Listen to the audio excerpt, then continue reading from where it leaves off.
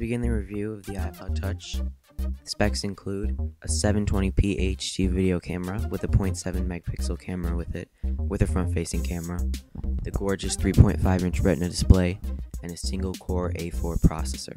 The iPod Touch comes with iOS 5, Apple's new operating system. And here's the home screen.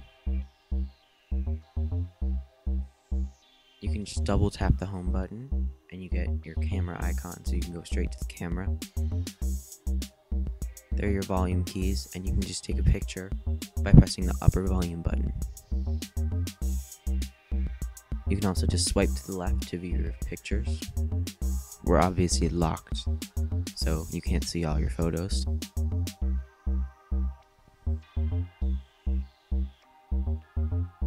And there are all your pictures, and then you have the option to tweet your picture, which is also new in iOS 5.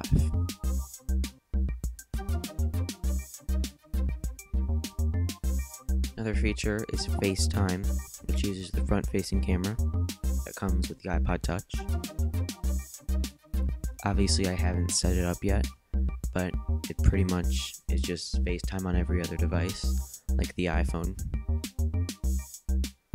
And a new app called Reminders, which you can set to remind you things that you have to do, like homework or grocery lists, or if you have to do the laundry or something.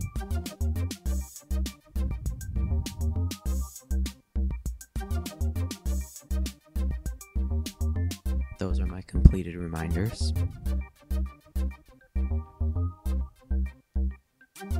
Another app is Newsstand, which you can purchase magazines at.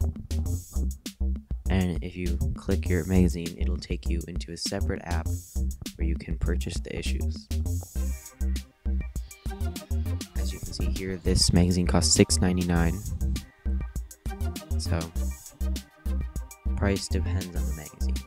New app is iMessage. You can actually iMessage me there if you want to.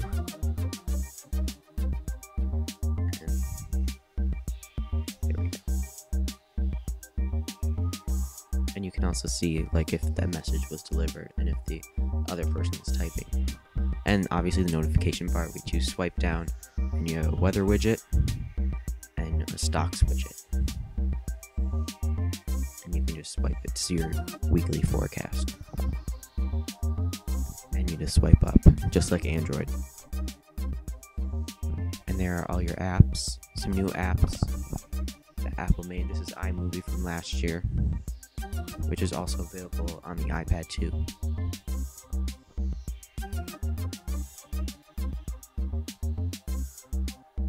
We also have a new app called Find My Friends, which is kind of creepy, but it's still there.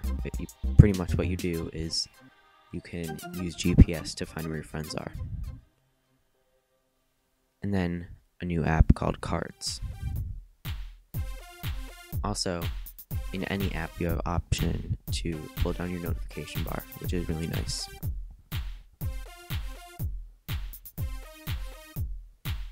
So there you have the card, and you can just send it for only $2.99.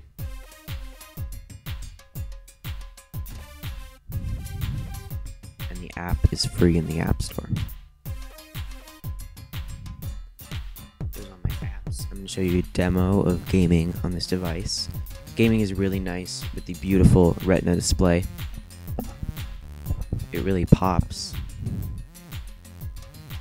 But as you can tell, this game is not loading very quickly, and that's because it only has the single-core A4 chip, not the A5 dual-core processor that comes in the iPad 2 and the iPhone 4S.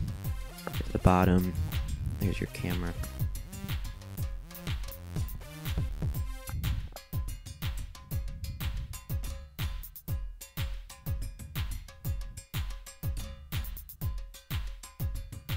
And again, your notification bar can come down up in any app. And it will welcome me Game Center. Graphics look pretty nice, could be a little bit faster.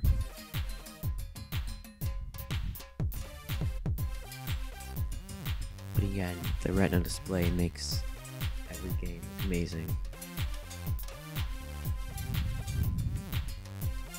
Right here I'm playing Real Racing 2, which is a really fun game. I definitely recommend you guys get it.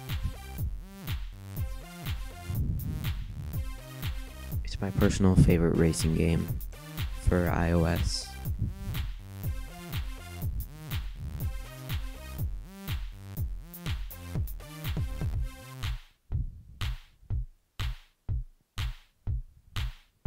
So that's Real Racing 2 on the iPod Touch.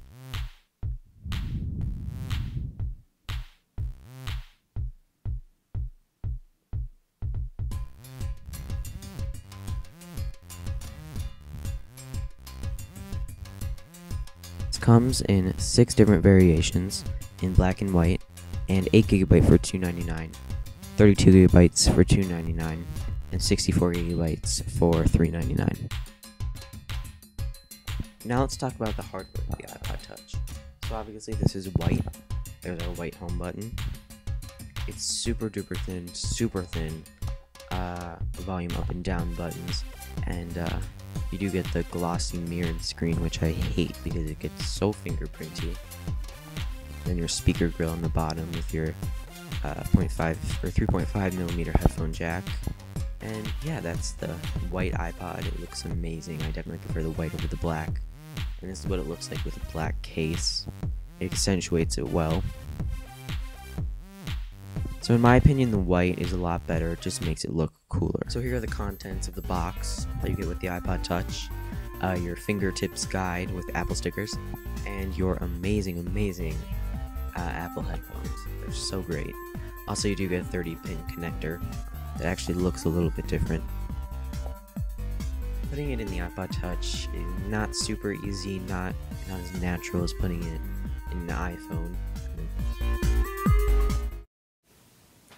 Hey guys, here's a sample of the iPod Touch's video recording capabilities in 720p.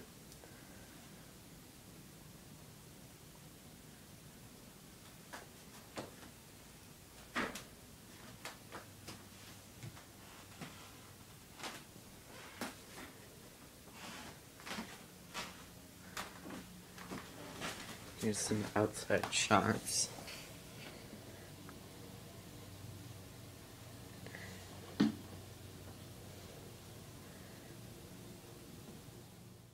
So to wrap up my review, here's a size comparison between the iPod and the first-gen iPhone. And it obviously is way thinner. And I give this product 3.5 stars because the processor is not very good and the cameras are lacking a lot. Thank you guys so much for watching, and please subscribe for more content.